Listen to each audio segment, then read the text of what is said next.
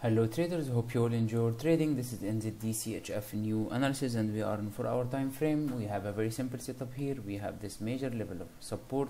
The price broke it and retested one time, and now I'm waiting for any wicks to this area, and then we can take a sell trade, and our target will be 0.63400. It's a very simple setup, just waiting the price to make any wicks to this area after for our closure as very strong bearish candlestick, and then we can take a sell trade.